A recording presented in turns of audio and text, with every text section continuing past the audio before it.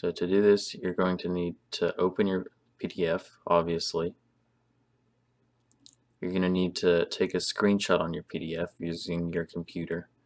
You're going to need to open your files to access that screenshot, and you're going to need to use the Google Drawings app that is online. Okay, now I opened the PDF from my email. It is fine if your PDF is not in your email. Just open it anyway. And then you want to get a good view of it and take a screenshot of it. So I took a screenshot of my PDF. Now I'm going to Google Drawings. There are many ways to take screenshots on your computer, by the way. And then I uploaded the screenshot to Google Drawings. As I press that image tool, as you can see, now I'm cropping the image.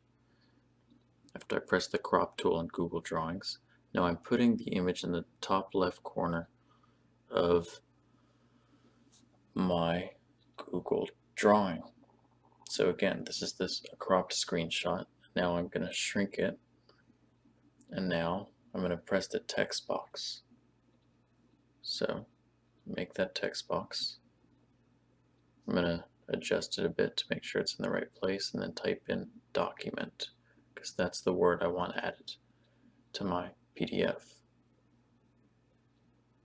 And now I press File, Download, PDF document. So now I'm downloading it as another PDF.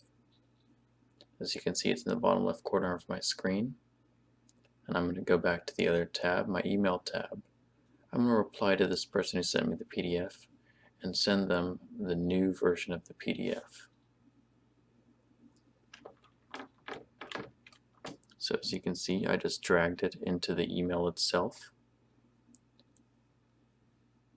And as you can see, this is the PDF document, the edited PDF. I edited this PDF using Google Drawings.